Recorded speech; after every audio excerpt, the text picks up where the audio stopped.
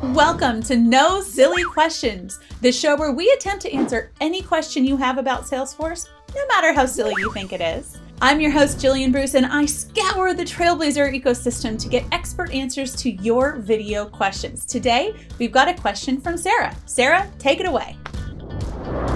Hi, I'm Sarah from Sacramento, California. I think most admins can agree that multi-select pick lists need to go. So I'm wondering if Salesforce has a process for sunsetting or introducing new field types. Great question, Sarah. You know, multi-select pick lists, I know there's many admins who'd like to see those disappear, but I've got an expert answer for you from James Ferguson, who's a product manager whose team manages metadata and schema, which includes field types. So James, what you got for Sarah? It's a great question, and the answer to the question is yes. Yes, we do have processes for all of these things. I will say for adding a new field type, though, it's pretty rare. It's not so much that they're hard in and of themselves, it's just how do they surface within the platform? How does it get leveraged in SOCL? How does it get leveraged in Apex? How does it get surfaced in Process Builder? What are the things we need to do with that? If you look at, for example, geolocation, this is something, it's not just a set of GPS coordinates. We need to think about how it's surfaced throughout the platform. We have added a few field types over the years, a few relationship types come to mind, but not that many. Now, sunsetting a field type is different, and it's hard. And it's hard because those fields have customer data in them.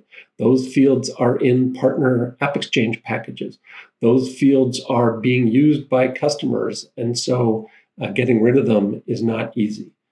Yes, we do have a process that we can use if it's something we really need to do, but it would be a long and careful process to make sure we handle all of that customer trust expectations.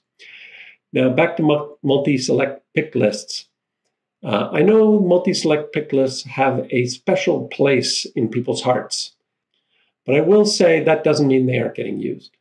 I looked over the last 7 days, and I can see more than 3,000 multi-select pick lists being created through the custom field wizard alone.